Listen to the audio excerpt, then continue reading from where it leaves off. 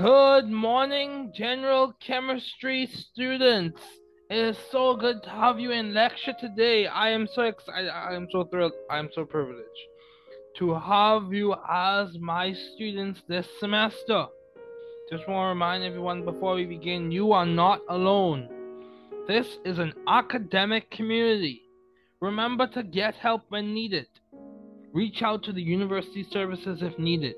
Never give up. Keep trying. We are here to help you be ethical, intelligent, and successful scientists. However, at the end of the day, you must be responsible, ethical, and hardworking. So, just a quick shout out: the Nobel Prize in Chemistry was given today to some scientists. Scientists were K. Barry Sharpless, who also won the prize in 2001, and also Ms. Bertozzi. And the interesting thing about these, the prize was several interesting things, but what stood out to me was it was awarded for the work that was done with click chemistry as well as with bioorthogonal reactions. So it's a really good read, and I would recommend you go and look it up, research it, find out more about the scientists, where they work, Scripps and Stanford. So you may want to look it up. So as we do normally in this class, I want everyone to look at the structure of DNA. DNA is very important, very, very important, especially since most of my students vocalize that they are interested in healthcare careers. DNA is very important, a very important polymer to understand. Polymer made up of nucleic acids. A polymer made up of nucleotides, rather. And what we see, the main questions I ask you typically are: what atoms do you see? What functional groups do you see? And why is this molecule important? So I'm going to give you some time, and I'll let you process it.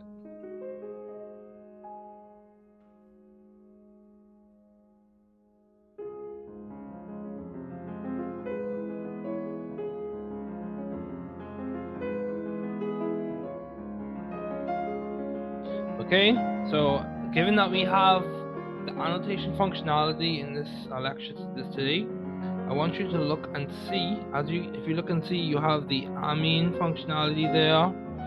You also have, I'm going to introduce you all, you also have the phosphate group functionality there. You have the hydroxyl group functionality there. That's as far as I want to go with you all today. In terms of atoms, we see we have nitrogen, we have phosphorus, we also have carbon, those represented by the bends and the endpoints right there. And we also have oxygen. And what else do we have? We also have nitrogen, phosphorus, carbon, oxygen. We also have hydrogen. Those are the main things that we have. As we talk about importance, DNA is important for several things, but we'll just mention that it's good for replication. Let me draw it a little bit better. Replication. It's important for replication. Let me erase these things so we already have those things.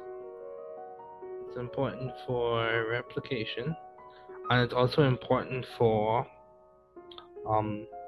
proper gene expression. So the Central Dogma talks about DNA to mRNA to protein, and DNA is one of the pillars of the Central Dogma in biology. So it's very important, very, very important. So let's keep going. Okay, this is just a more detailed overview of the structure of DNA. You see there's a 5' and a 3', a 5' and a 3', 5' and a 3'. We're not getting into that. Just note it, keep it in your mind. It's referring to the positions of those carbons, and don't worry about it. Don't worry about it for now. So it helps us to understand the directionality of DNA, especially when we're talking about replication and stuff like that. Okay, so let's keep going. So a little bit about me. As I say typically in this class, I'm a value-driven individual who wants to make impact in society using scientific principles. My core values are respect, integrity, and excellence, so I expect you to demonstrate those every class and throughout the semester. I'm currently a adjunct faculty at the University of Bahamas. Roles I've served in: graduate student, ACS Bridge Fellow, GEM Fellow, podcaster, and author. So the objectives of this class. The goal of this class is to teach the chemistry content in an engaging manner that is relevant to the Bahamian student and digestible for their understanding. Sequence is as follows. Understand the fundamental concept. Practice problems relevant to understanding that concept. Learn more nuanced details about each concept. And practice more complex problems that integrate the details and the fundamental understanding.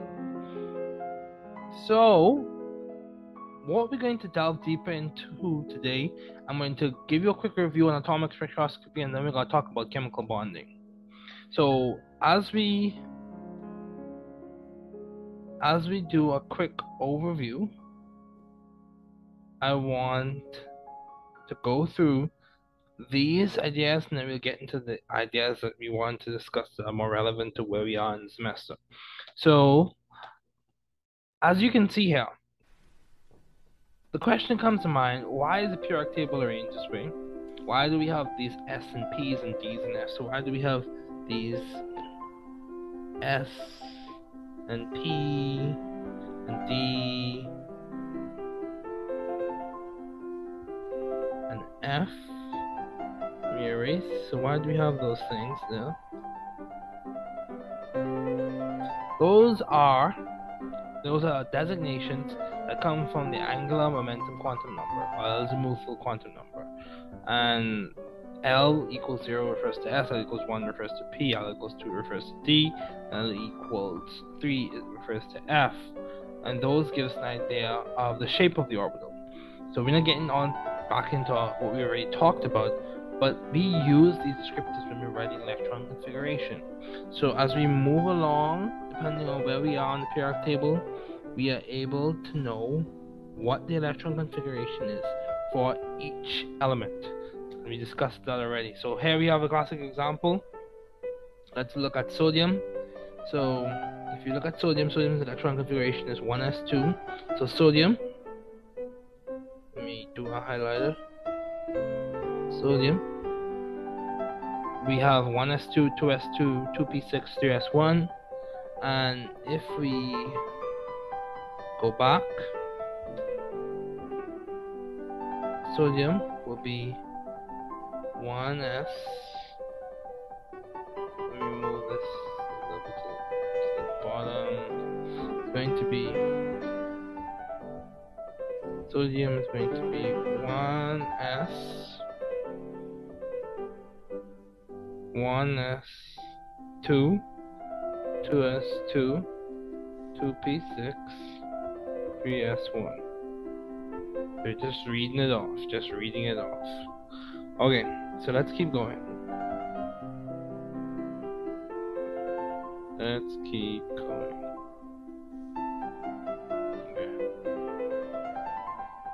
Okay, so I'm going back to de Broglie's work with wave particle duality is very important in this class. De Broglie's work is applicable to all matter. It basically said that matter has both wave-like and particle-like properties. So let's delve into atomic spectroscopy. Let's delve deeper into it. Using quantum theory, we can explain the atomic spectra of atoms. Each wavelength in the emission spectra of an atom corresponds to an electron transition between quantum mechanical orbitals. So here we see an equation that helps us calculate the energy associated with the transitions. So creating a spectrum.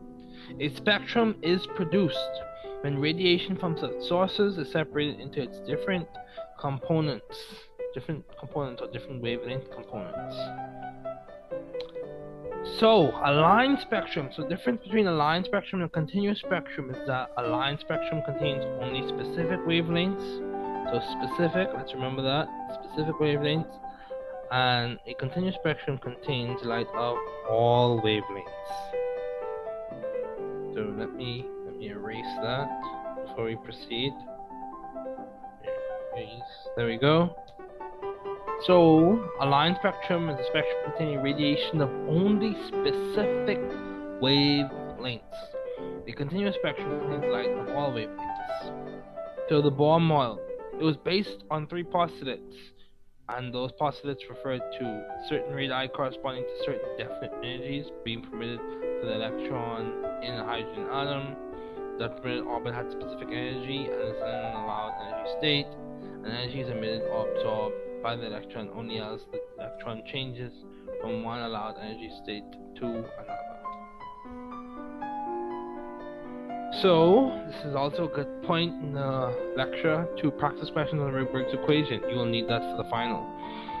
The Bohr model has limitations. It only explains the line spectrum of the hydrogen atom well, and it avoids the problem of a negatively charged electron falling into the nucleus. This is just a quick review. Now let's talk about chemical bonding. So I want you to think about 4 questions. What is bonding? Why is it important? What are the types? And what types of elements tend to participate in the different types of bonding? So bonding is a theoretical idea, and it involves the attraction of electrons of an atom to the nucleus of another atom. It is important because it provides a foundation for understanding chemical reactivity, and also is important because it is a means for elements to share, attract, or distribute electrons in order to become stable. So let's look at that again. The foundation for chemical reactivity, and then also it is a means for elements to share,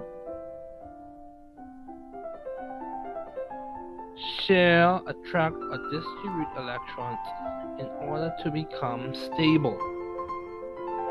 Share, attract, or distribute electrons in order to become stable. There we go. Let's keep going. So there are 3 types of bonding. You have your covalent bonding.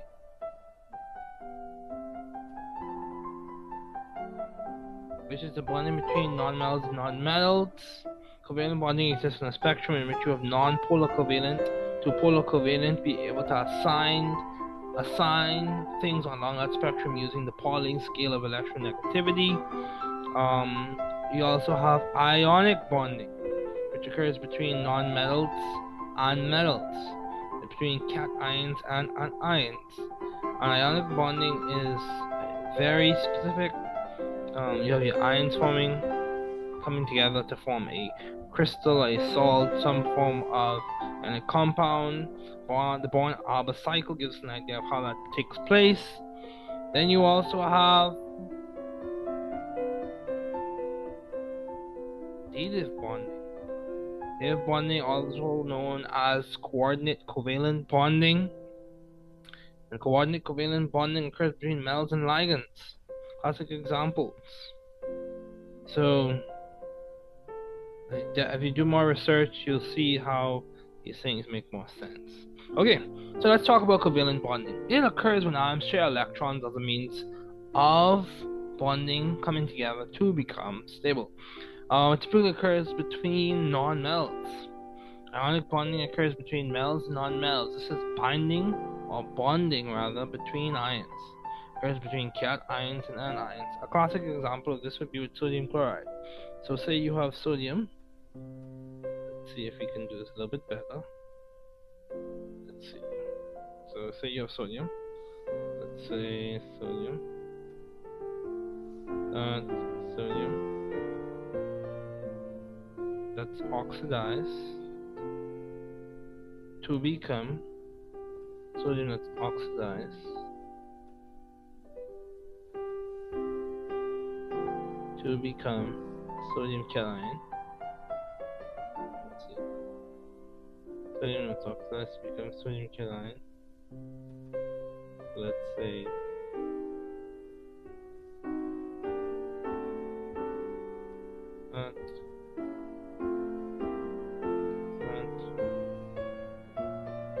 and then chlorine, that's reduced.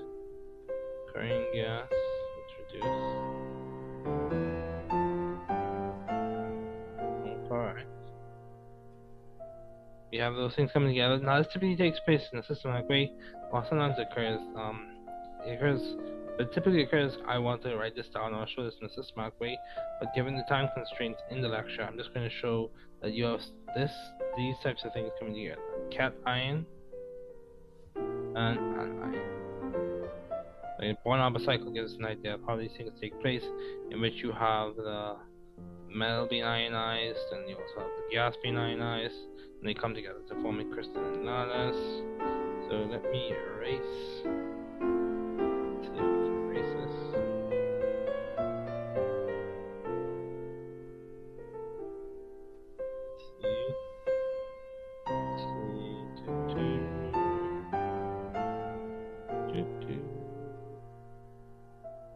See if you can erase this. Let's see if you can erase this. Almost there. Let's see, we're almost going to erase this.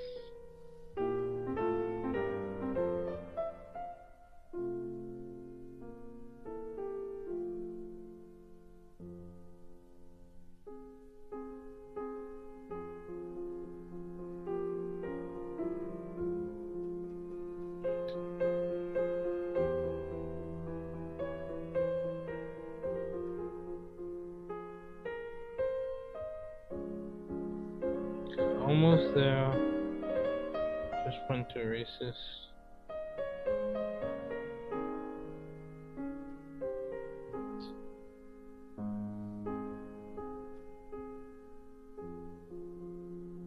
Okay, let me see. Let's see if I can erase her. There we go. Boom. It's erased. Okay. Okay, so this quantum covalent bonding returns between elements and molecules, metals and ligands. So let's talk about Lewis structures. The Lewis structure is based on the Lewis model, and it helps us understand and make educated predictions about chemical observations. The valence bond theory provides a more quantum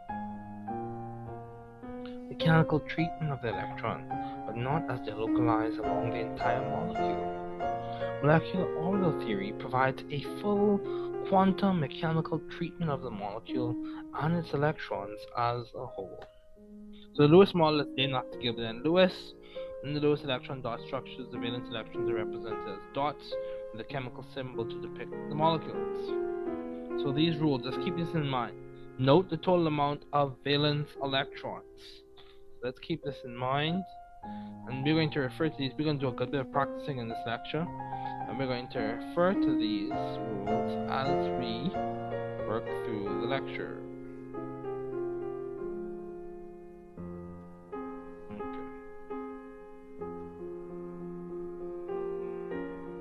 Okay.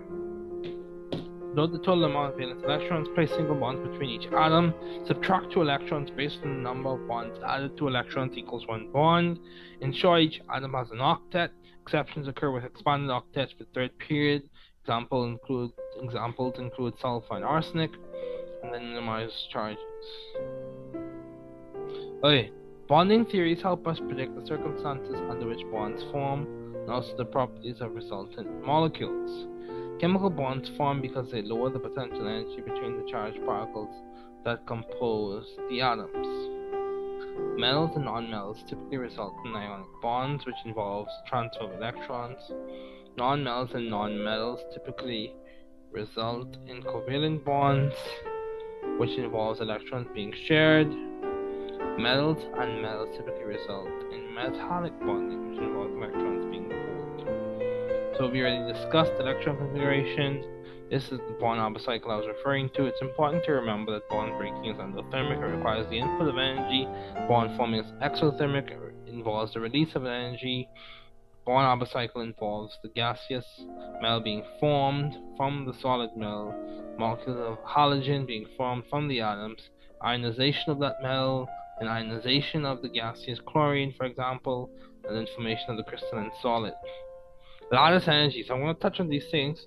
Lattice energies become less exothermic, less negative with increasing ionic radius.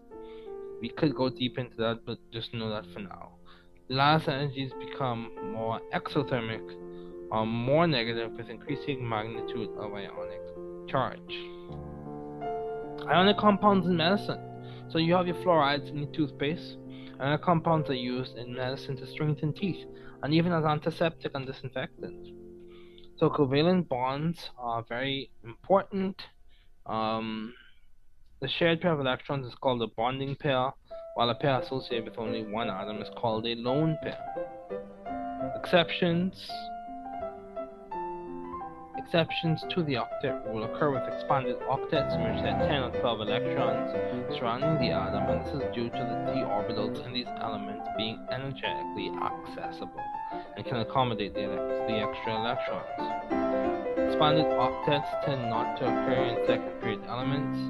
Also, incomplete octets were seen with boron and beryllium compounds. Okay. Binary compounds contain only two different elements. The names of binary ion compounds are written as such. The name of a cation, then you have the base name of the anion. For example, if we have chlorine,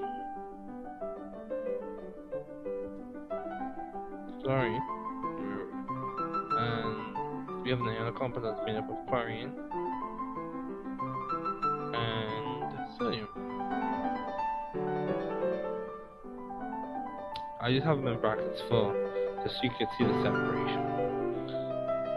Let me just draw these brackets just a little bit better so you can see the separation. So we have that. And so name of the cation is going to be sodium.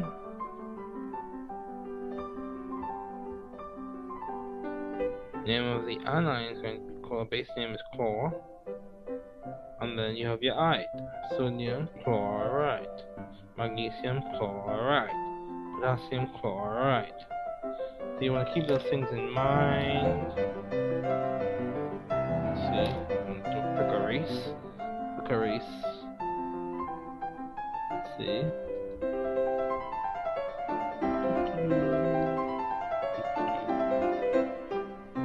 Quick erase session.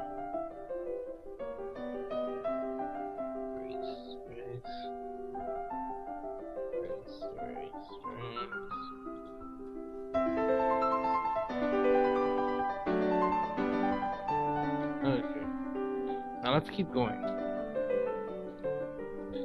Now for molecular compounds, you have your prefix, the name of your first element.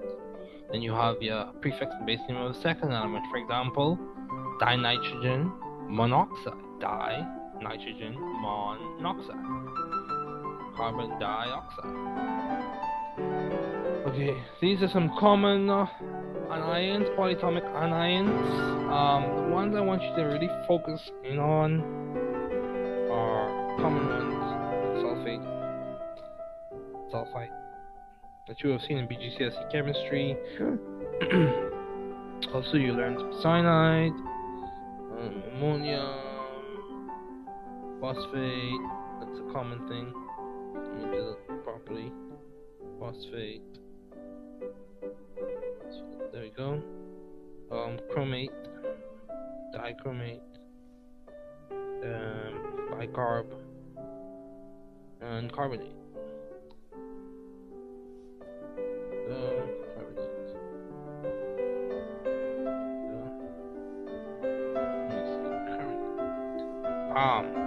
There we go.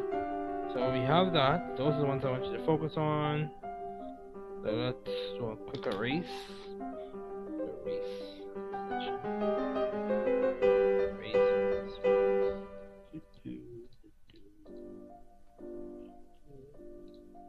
Okay, let's keep going. Resonance structures. Remember I gave you the analogy of the peach, nectarine, and plum? So we had the nectarine in the center, we had the plum on this side, and then we also had... Now I adapted this analogy. Then we had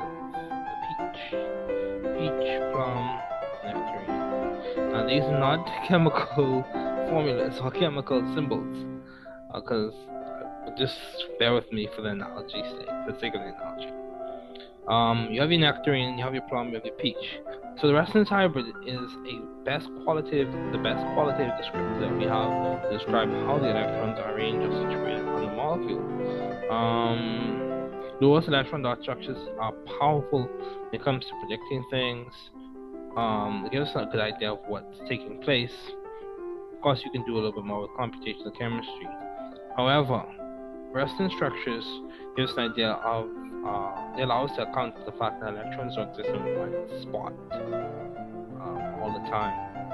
So they give us an idea of the fact that electron cloud is delocalized.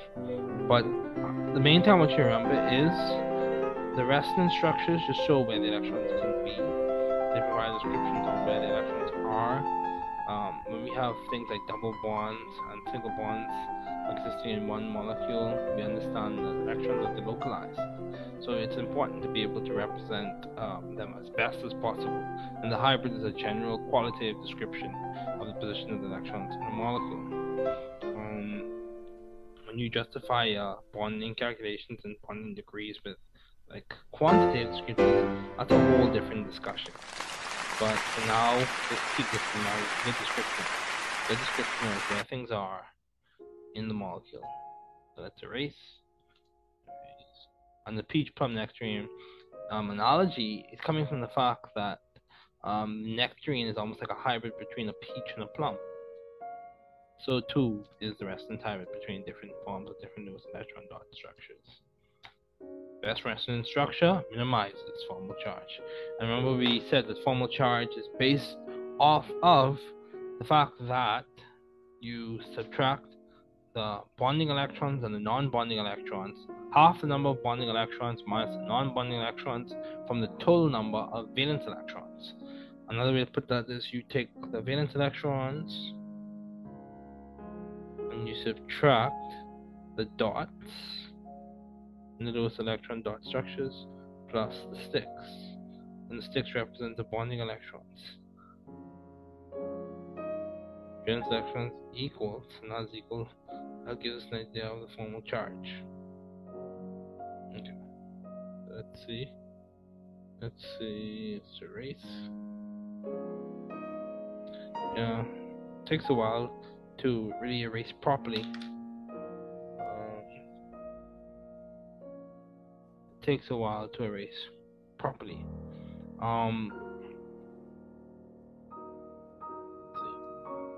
So guys, I'm going to the lecture is going to end soon. However, I just want to erase and then we can keep going. Let's see. Just erase. I'm going to do some structures, give you solutions to some of these Lewis electron dot structures at the end of the packet. Then I will send you another video for you in which we discuss these things some more.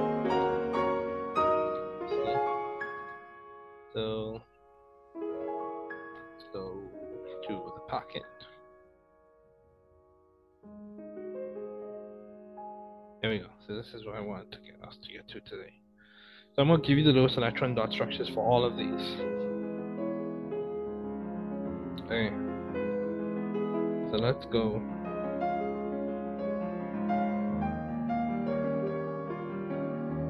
So let's go. So methane, CH4. So we accounted for the fact that it has. So actually,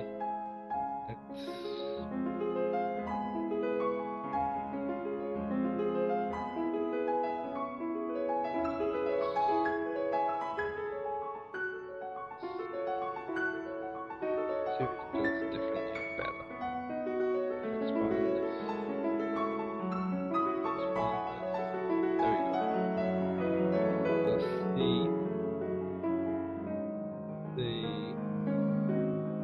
H.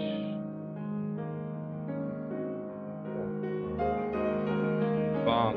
So how do we do that? So the total number of valence electrons is going to be 4 plus 4 is 8. We put single bonds between each atom. We have 4 single bonds. Each single bond represents 2 electrons because it's a bonding pair. 8 minus 8 is 0. We don't have to worry about minimizing charges in this instance. Because the formal charge of every atom on this thing is 0.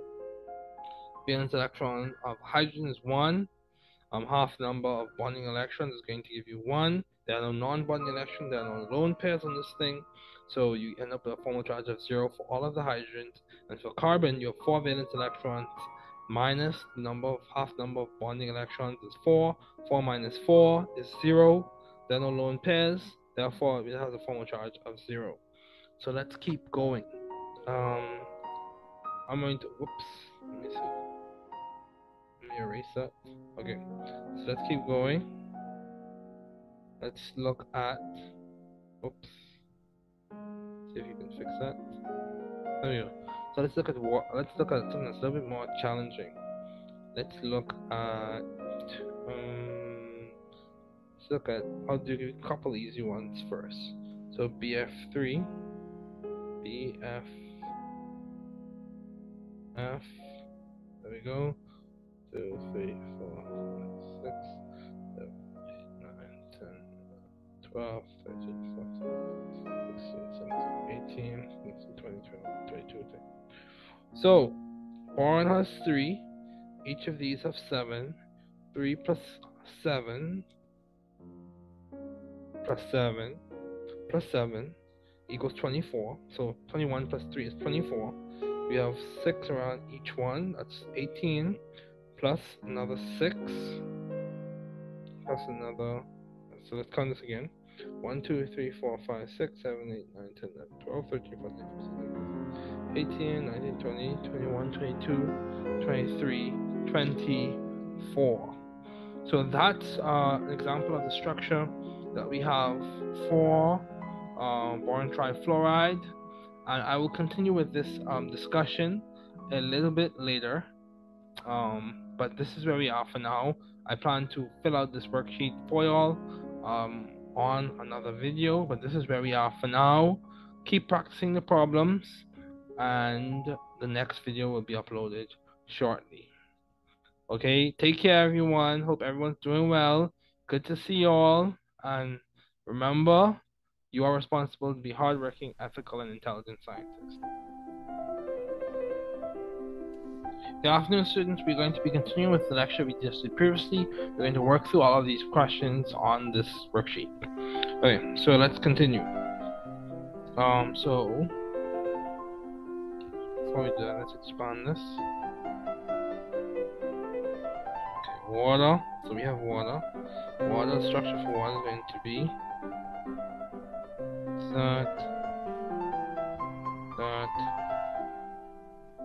that. So you have water.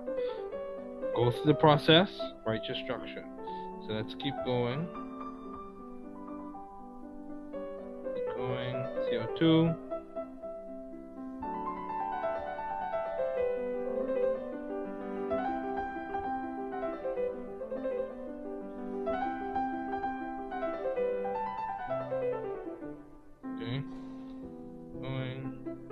N2.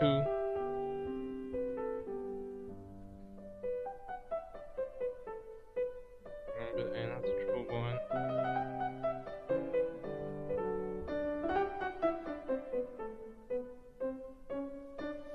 That. Now, let's keep going. BCl2.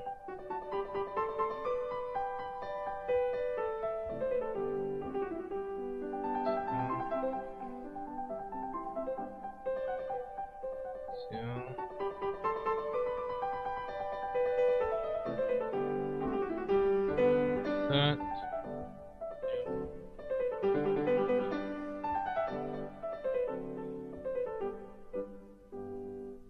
Too small for an octet. Okay. Okay. It's on number 4, so it's too small for octets, so don't worry about that. Let's keep going. We have 3.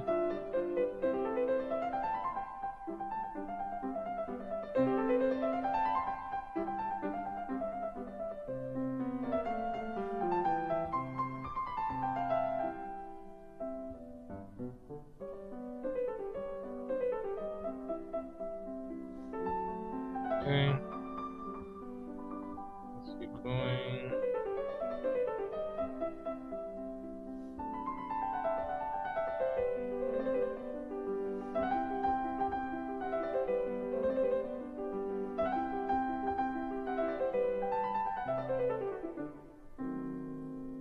Okay.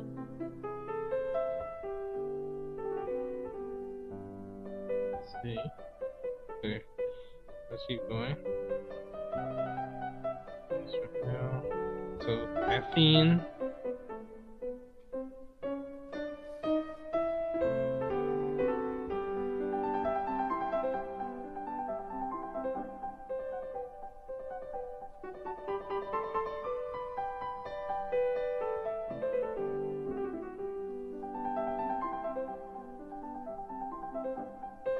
Okay, so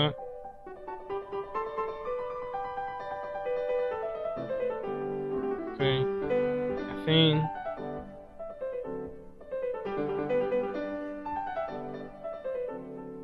2 minutes 23.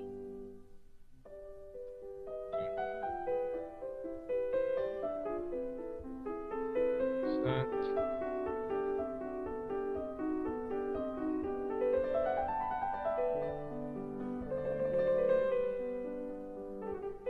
And you can pause the video and rewatch it and go through the steps and see how I work these things out. Just using the steps, folks. Just using the steps. Carbon monoxide.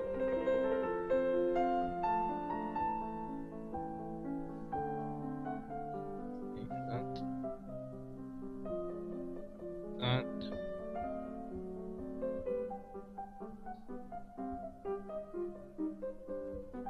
Shit. Can we fix this? This.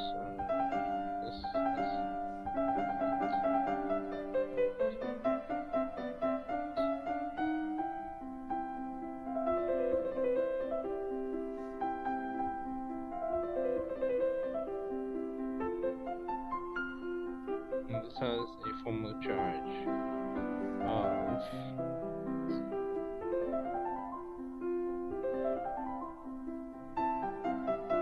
yeah, what's that? So from looking at this, you should be able to say this is going to operate in a very unstable way. But anyway, leave that for a different class. Okay. Let's see. Number 2.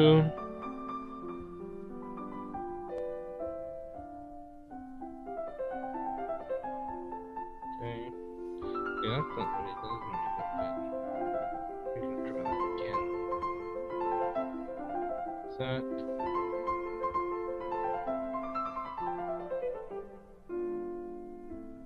So all I'm doing is going through the steps. Actually, it doesn't have that extra lone pair.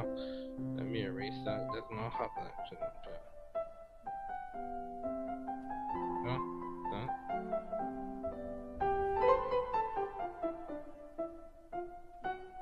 Set.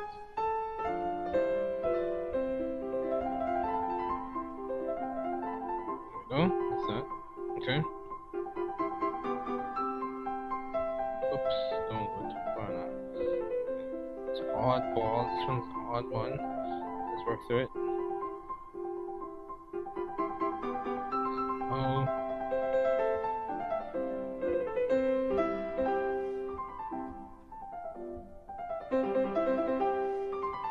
That.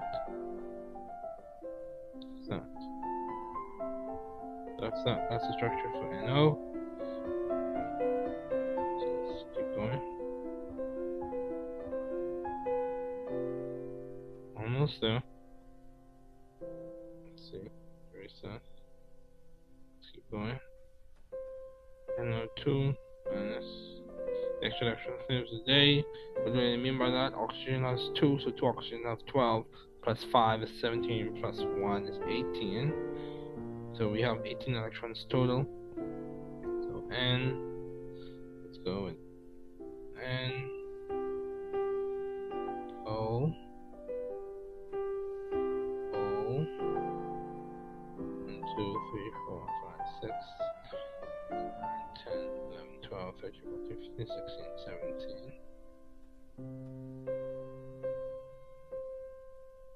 Oh, oops, that's not the proper thing.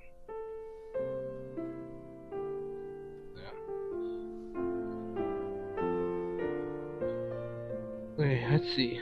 1, 2, 3, 4, 5, 6. Okay. Formal charge is about 0. That's that. That's minus. So that's not the correct. That's not the most the best descriptive, best structure. So let's fix this. Like that. Put that like that. Put that like that. Let's see. These. No, let's see. That. So that's that.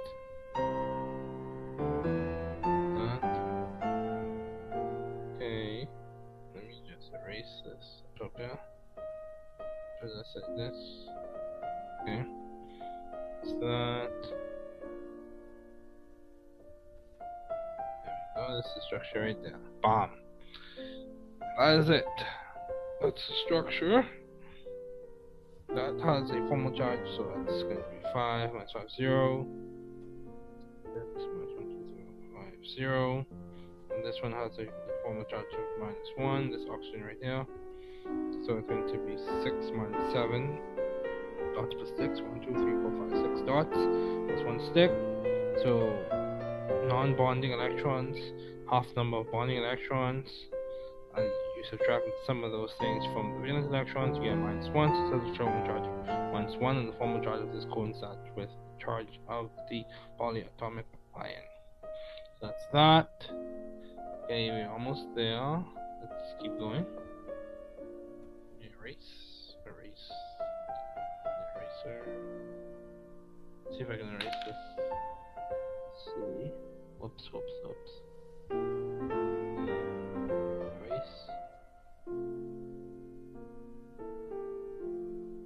Let's make sure it's as clean as possible. See.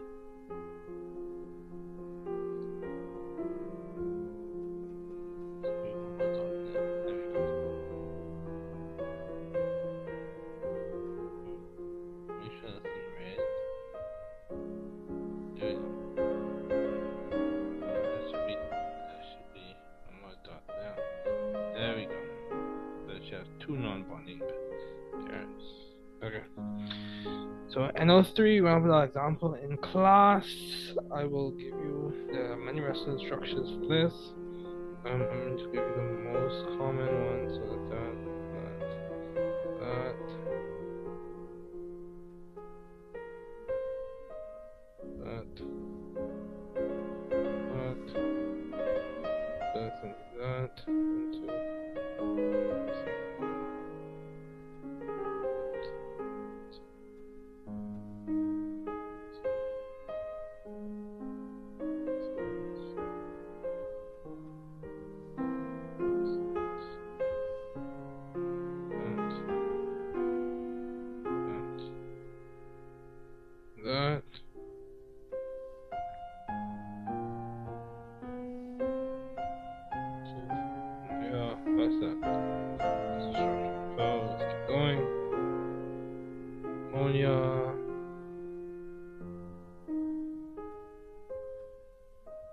Tetrahedral because of its own pair. We'll get into molecular geometry later, electron geometry later, molecular geometry, rest, but we'll get into all that later.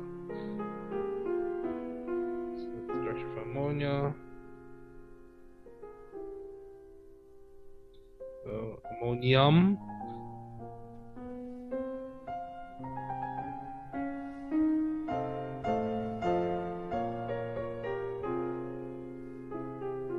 That.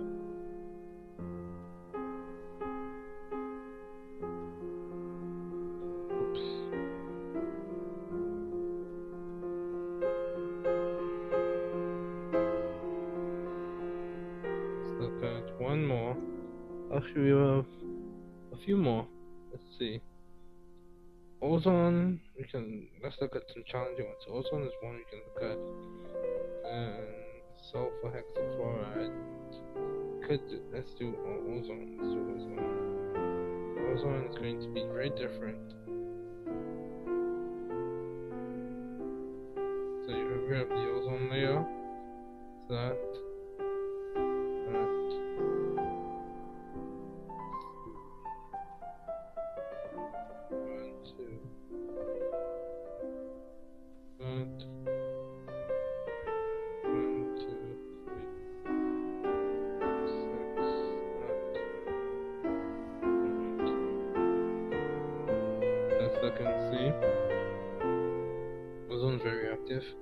see if everything is 0. That one's 0. This one's -1.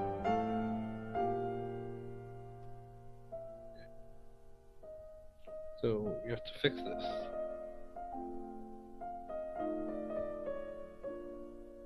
So let's erase that.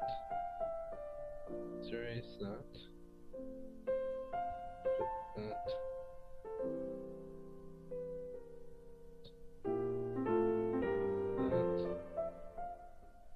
Let's erase that.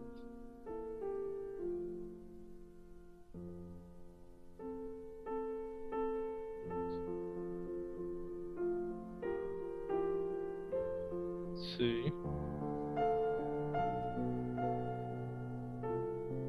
Does everything have an octet? So oxygens have 18 this little structure should account for 18 electrons. O3. So let's look and see. 18. 1, 2, 3, 4, 5, 6, 7, 8, 9, 10, 11, 12, 13, 14, 15, 16. So 6 3s are 18. And let's see what are we missing. This has a formal charge of +2. So this is not the structure. This is a form of it. But let's fix the structure properly. Let's erase one of these. Let's erase this and let's do it again. So O.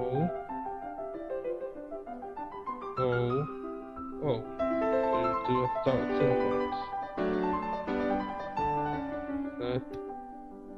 That. So let's see.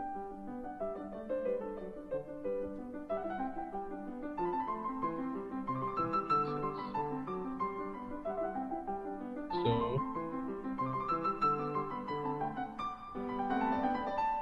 let's see if we remove this.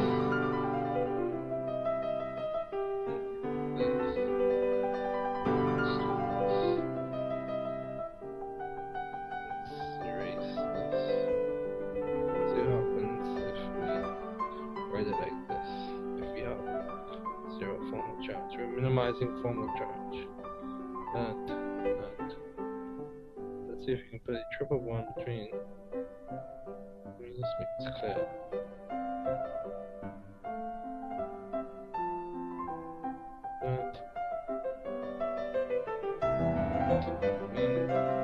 These lines line up where they want to. Let's see that.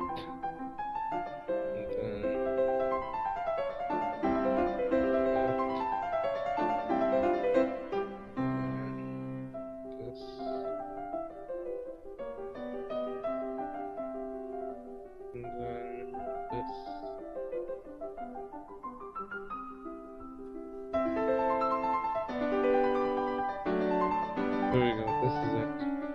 Because this has a formal charge of +1, this has a formal charge of -1. So this is a good structure, because overall the formal charge is 0. Maybe it's probably a way to draw this a little bit better, but this is what we're going to work with for now. This has a formal charge of +1, so let me highlight this oxygen here. Actually, let's see. Oh man.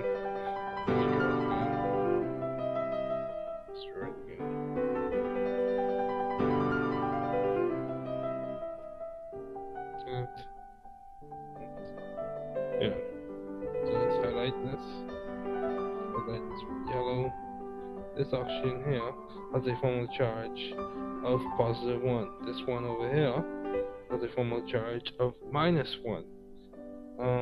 When we look at the overall formal charge of this entire thing, it's 0. So we've minimized charge. Let's do xenon chloride, and that will be the last example for today.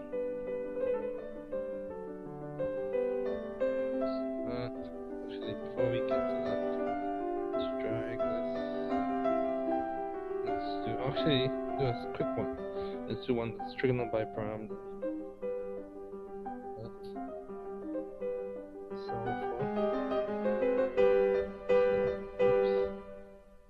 Let's see. Sulfur hexafluoride. Let's expand this more. This bigger. There we go. This is it. Bigger. Sulfur hexafluoride. That trigonal that's not neat. Try this.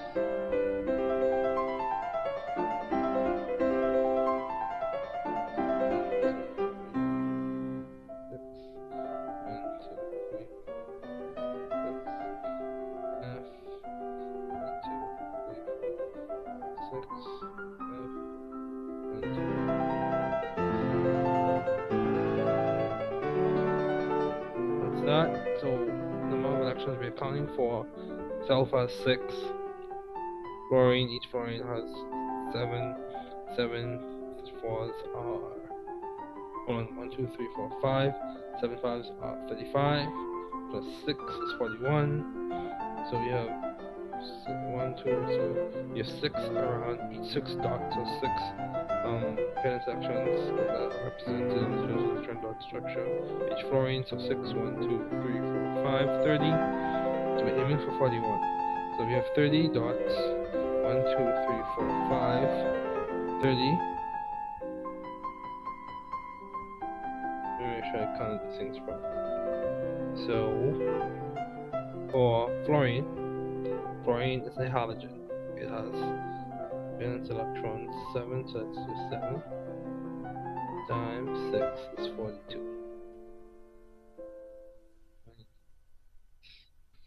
Let me erase this. 7 times 6 is 42, plus 6 is 48. So 48 is what we're aiming for. I misspoke. So 48 is what we're aiming for. Remember, sulfur has an expanded octet. So 1, 2, 3, 4, 5. 1, 2, 3, 4, 5. Oh, I forgot. Let me see. 1, 2, 3. Oh, I forgot a sulfur. I forgot a fluorine. That's the reason why this. But it looks like it's going to be octahedral, not trigonal bipyramidal. That's the reason why I was drawing it this way. It's not trigonal bipyramidal. It is octahedral. So let me get my pen.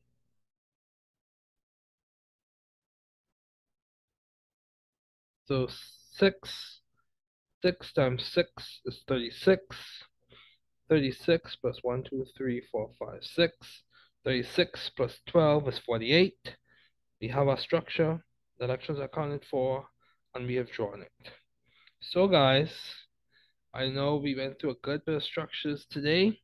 I hope you see that you can tackle these things if you're systematic and if you approach them correctly. If you know the valence electrons, if you put single bonds as a starter between each atom, if you fill in the electrons around the electronegative and then the central atom, and then minimize charges, you should be on your way to drawing good Lewis electron dot structures. Remember, the Lewis electron dot structures come from the Lewis model and they give us predictive power. So I hope you're doing well. And I hope you watch the first part of this lecture. This is part 2, the practice portion. So take care, everyone.